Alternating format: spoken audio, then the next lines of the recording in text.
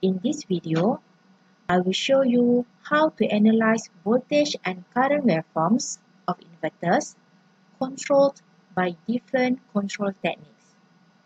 Let's start with the single-phase inverters with the square wave control technique. When the first control signal is applied, the equivalent circuit of both inverters is as follows. By assuming all power switches are ideal, we can apply KVL, KCL, and Ohm's law to obtain voltage and current equations of both inverters.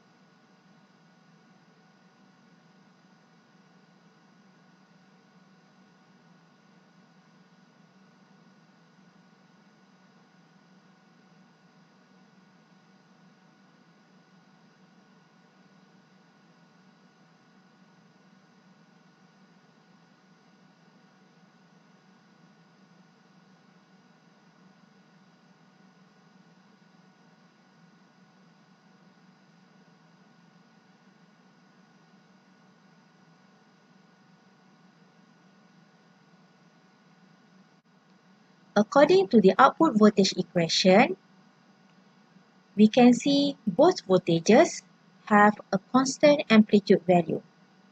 We can see the amplitude of the output voltage of the half-bridge inverter is half of the supply voltage.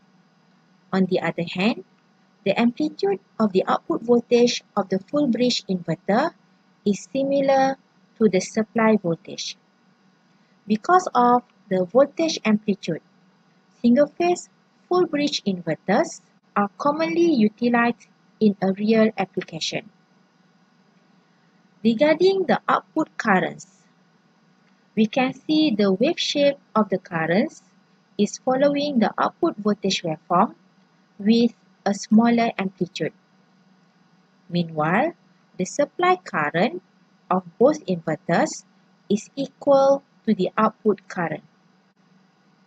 Therefore, we can sketch voltage and current waveforms as follows. The output voltage waveform, the output current waveform, and lastly, the supply current waveform. Next, let's analyze the circuit when the second control signal is applied.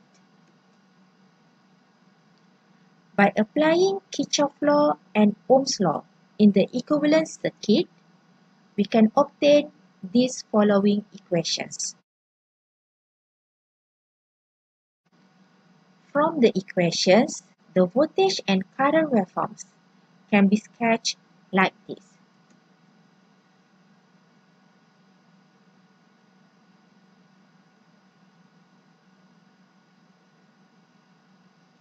Next, we will compare the output voltage waveform to the wave shape of the control signals. As we can see, the wave shape of the positive half cycle of the output voltages is following the wave shape and the polarity of the control signal. On the other hand, the wave shape of the negative half cycle of the output voltages is still following the wave shape of the control signal except for the polarity sign. As a result, the wave shape of the output voltages are square wave.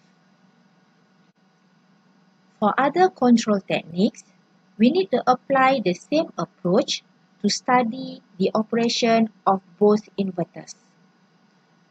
By applying the quasi-square wave control technique, we can see the output voltage waveforms are also in quasi-square wave AC waveform.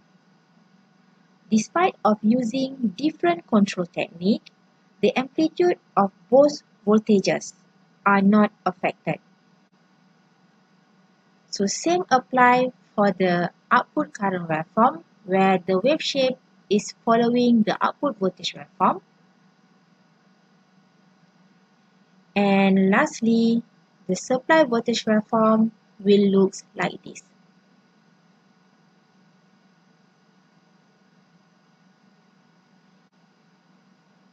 For the unipolar PWM control technique, we can see the output voltage waveforms are still following both control pulses with different polarity.